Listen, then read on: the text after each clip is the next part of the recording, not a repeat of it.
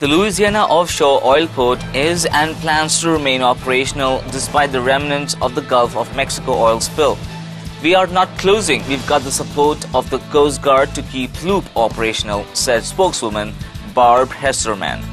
The only U.S. port capable of uploading supertankers, Loop is about 100 miles, that's 160 km west of BP, well, that has spewed the oil since April the 20th in an explosion that killed 11 workers.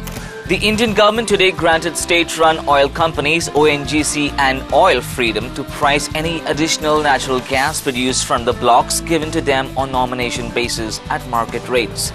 The Union Cabinet today approved a revision of the administrative price mechanism, also known as APM, price of natural gas from the present level of 3,200 per thousand cubic meters, that's $1.79 per million British terminal units, to rupees 6,818 per thousand cubic meters.